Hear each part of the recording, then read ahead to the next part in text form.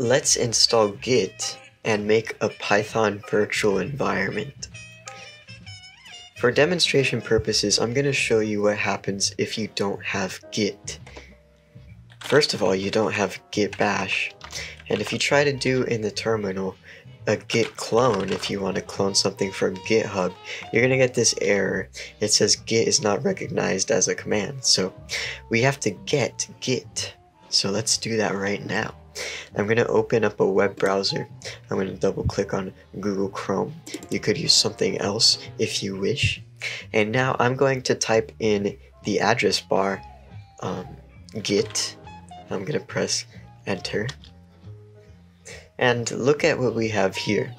There's a link that is from git-scm.com, and that's actually what we're looking for. I want to go to downloads. I'm going to click on downloads here, and because I'm using a Windows, I'm going to click on download for Windows right here,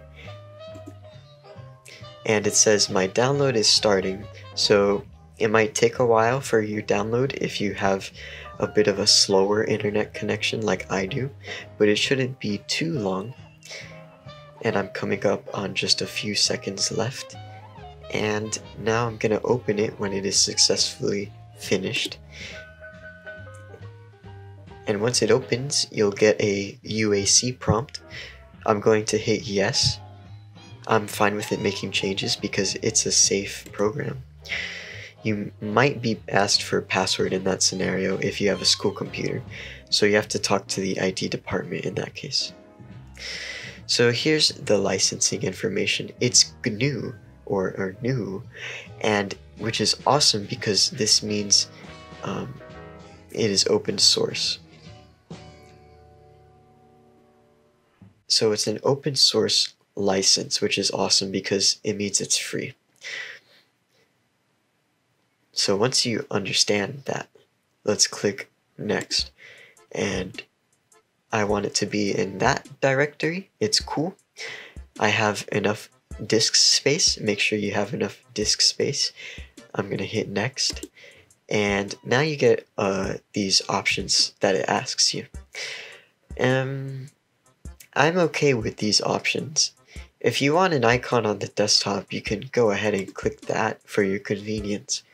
I'm going to click next, and I'm going to click next again.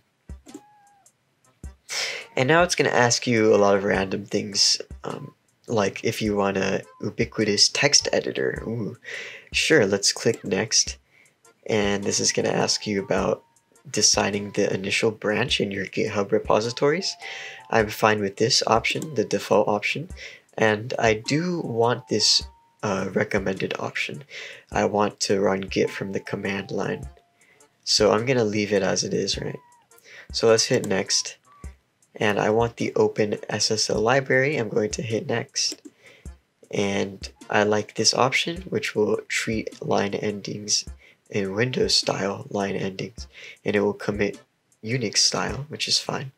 Hit next, and I want the terminal emulator to be min_tty. I'm gonna hit next, and I'm fine with the default git pull. I'll hit next, and I'm fine with the git credential manager core. We're hitting next a lot of times here. I'm gonna hit next again, and I'm fine with the system caching. I'll hit next, and I don't want any experimental features, so let's hit next. Actually we're gonna hit install this time. So, and it will crunch away, and we will wait for the green progress bar. And it shouldn't take too long to install Git. And once we have Git, we can actually clone repositories from the command line or git bash, and we can commit and pull and push our GitHub repositories. So I don't want to see the release notes. I'm just going to hit launch git bash, and then I'm going to click on finish. And there's your git bash.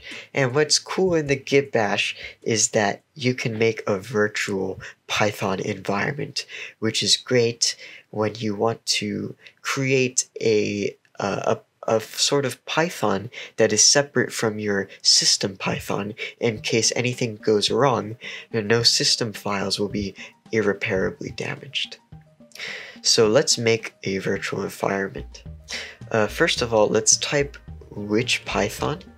Just to be sure that we have Python, you should already have Python. If you don't, I have a handy tutorial on how to get Python. You should look at it. And press enter. And oh, it's telling me, look, we found a Python 39, you know, and there it is.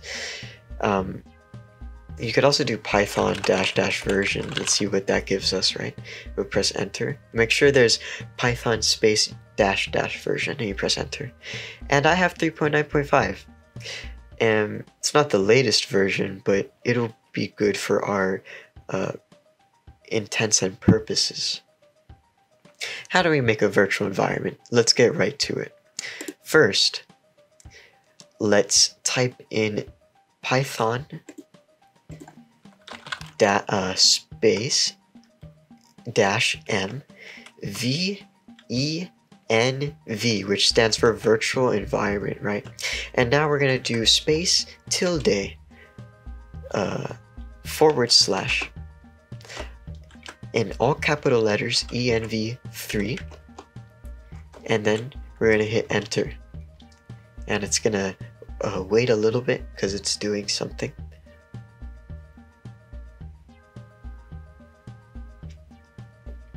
And once you see your username again, it tells you that it's basically done doing that command. So once you see the blinking cursor, you can type another command, right? So now let's do source space tilde / in all capital letters env3, and let's type / and let's do scripts with a capital S and then a / and then we'll type activate. And now let's press enter. And this is awesome. Once you see in parentheses env3, it's letting you know that it is running inside of the virtual environment. So let's just, for demonstration, Python space -- version, and it tells you your version, and it also says in parentheses env3, which is still indicating that we are within the virtual environment in this particular instance of Git Bash. So now you're probably thinking, all right, virtual environment, how do I get this in my code editor? I want it to be in my Visual Studio Code. I want it to be in my PyCharm. I don't just want it to be in Git Bash. So let's actually make it within PyCharm or Visual Studio Code. First of all, I'm going to do it in PyCharm. So I'm going to launch PyCharm. I have the professional version. You can actually get the professional version for free if you attend a university. I have a tutorial for that. You can check it out if you'd like.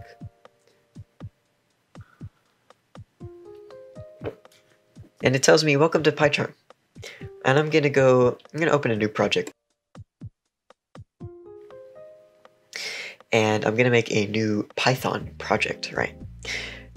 If you're making a new one, it's going to ask you about your environment, right? It's gonna ask, would you like to make a new environment, a new virtual environment? You can typically make one on a project by project basis.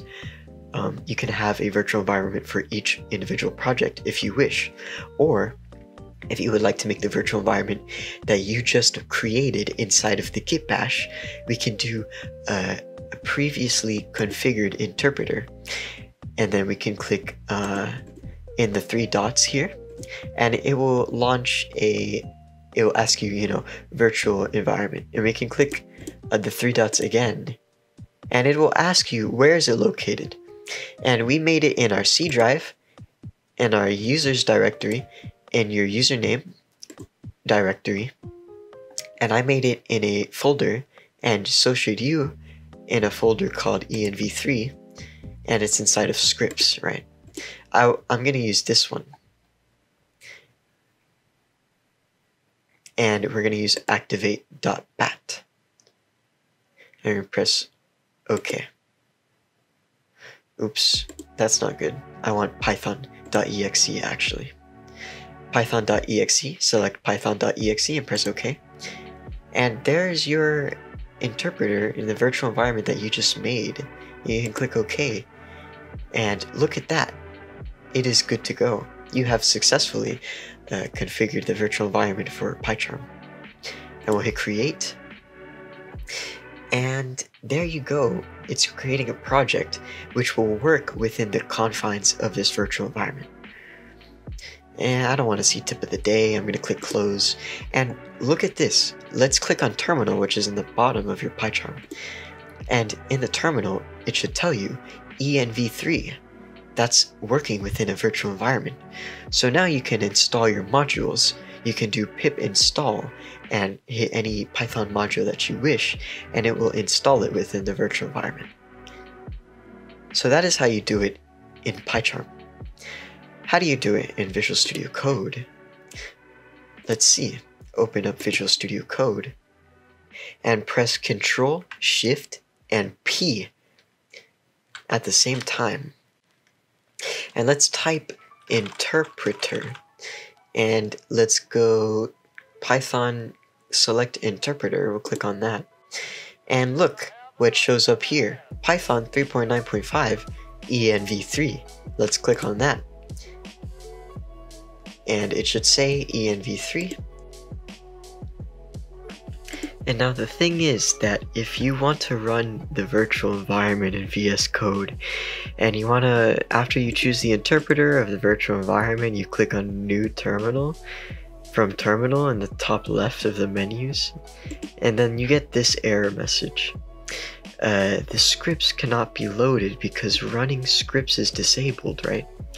And there's a way to fix that. We can set the command prompt cmd as the default terminal instead of PowerShell, which will let us run virtual environment. Let's press Ctrl Shift P and then type in open settings. Don't do open default settings, do open settings JSON. And here we want to add something to this. We want to add terminal integrated shell windows. So let's go to the bottom and press enter. Make sure you don't do it after this curly brace on line 47. We're going to type in quotation marks, terminal, period, integrated, period, default, and then with a capital P, profile, and then period, Windows, and then, oops, I spelled that wrong. And then after the quotation marks, you're going to put a colon, and we're going to type, oh look, it's right here. Click on that, command prompt. Let's actually put a space after the colon. Oh, I'd actually expected a comma somewhere. Oh, hey, don't forget the comma on line 45. And then it'll make it look better, right? No underlined red lines, so it looks good. Alright, and now we're going to do file, and we're going to hit save. And then we're going to X out settings.json. Now let's try another terminal. Go to terminal and click new terminal. And look at that, env3.